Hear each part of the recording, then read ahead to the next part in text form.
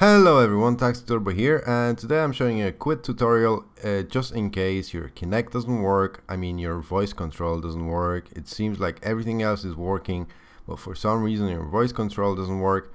That's the video you want to watch. So most of you guys know that I live in Ireland, and as I got my Xbox I set it up for Ireland, obviously. So and that was the whole problem why the voice control didn't work. So I'm just gonna show you guys what to do if you live anywhere else and you have this problem as well.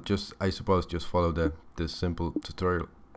Now what you want to do, you want to go to your settings, and then you go to your system settings, and then you go to your language and location, and you pick the language English, obviously, if you want it voice control your Kinect with English language.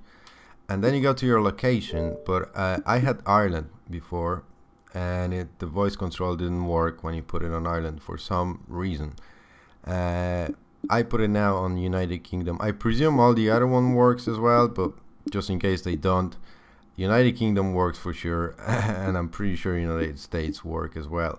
So once you change your location, which you couldn't do that before on Xbox 360, as I'm sure you remember, you want to just restart your console now, and that will change your location for good, and the voice control in your Kinect will work straight away.